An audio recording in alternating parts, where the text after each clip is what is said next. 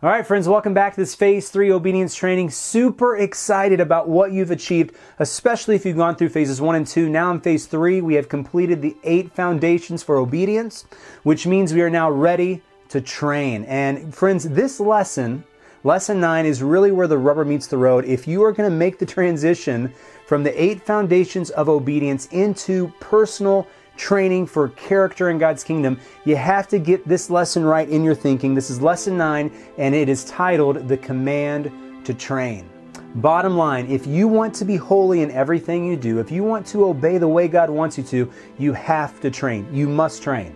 Without training, you will not experience kingdom obedience. You say, Jared, how can you tell me that I have to train? Well, obviously, because the Bible says so.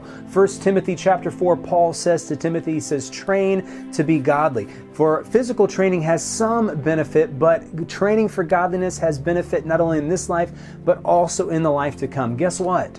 And you've heard me say this over and over, but there are over 600 commandments in the Old Testament. There are over 1,000 of them. There's 1,050 commandments in the New Testament. We have a list of those at the end of the Phase 3 book. But guess what? One of those commands from God to you and I is to train. God wants us to train to be godly. And friends, this is why this is something that you got to get your heads wrapped around, because you can know what it means to be a disciple of Christ, and you can know the 8 foundations for obedience. But if you are not convinced that you have to train, you probably aren't going to do it, because guess what? Training is not easy. Training is hard. I mean, when you look at athletes, when you look at people in the military, whatever the context is, training isn't easy. It's always hard, but people do it because they're convinced that it is necessary. They see the prize at the end. They see that this is the only means to achieving the goal that they have set before themselves, so therefore they train.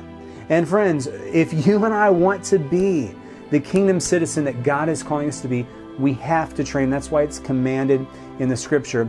And the reason why I'm really going to stress this is because I think it's been lost in mainstream Christianity. Let me give you an analogy just to demonstrate how important this is and how easily we can get away from this simple yet powerful truth. Let's say that you wanted to be a baseball player, okay? You just have your heart set on being part of a baseball team where you, the player, get up to bat, you hit the ball, you round the bases, and you score runs and you win games. This is your dream. So you buy a uniform, you go out there and you join a team, and you're so excited, and now it's the first day of practice, and you come ready to train, ready to practice, ready to learn how to win games. But instead, in that first day of practice, you don't get on the baseball field, you don't throw a ball or swing a bat. Instead, you learn the history of baseball. You show up and they say, today we're going to teach you the history of baseball. And you think, well, that's kind of interesting. I didn't think that the history of baseball would help me win games, but these are the coaches, and I guess that this is something that, it would be kind of neat to learn the history of baseball. So you learn the history of baseball. It takes you weeks and weeks. Once you finally graduate from the history of baseball training, you're now ready to learn how to really grip the bat and hit the ball and score runs. But instead, they teach you the next phase of training is to learn how to make a bat and how to make a ball. So you learn how to go out and chop down a tree and make a bat. And you also learn how to make a ball out of who knows what. I have no idea what a baseball is made out of. But you learn these things, and what happens is, whereas at the beginning, when you first joined the baseball team, you expected to be trained to actually play the game and win, now you start to think, oh, I guess this is what it means to be a baseball player.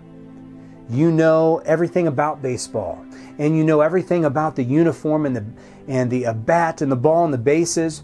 And really, instead of getting out there and doing something that results in winning, it is replaced with head knowledge, and you start to be convinced that maturity is about head knowledge, not actually being able to do something.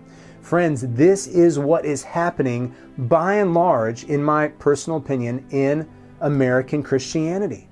Is instead of seeing the touchdown or the goal as being holy and obeying and something that we actually produce through the lives we live, we have equated maturity with head knowledge. If you don't believe me, think about it.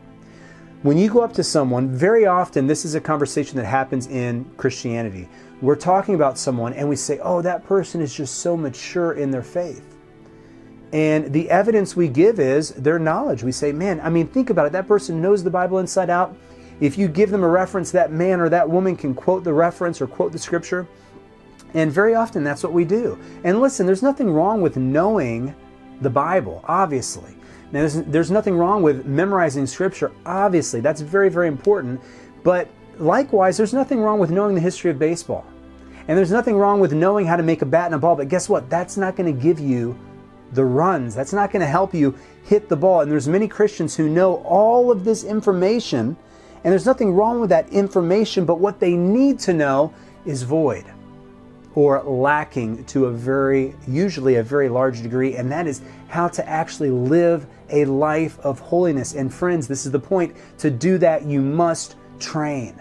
And this is what we're going to learn how to do in the weeks to come. But if you are not convinced that you're supposed to train, you probably won't do it, because guess what? It's hard. You have to see that this is a command from God.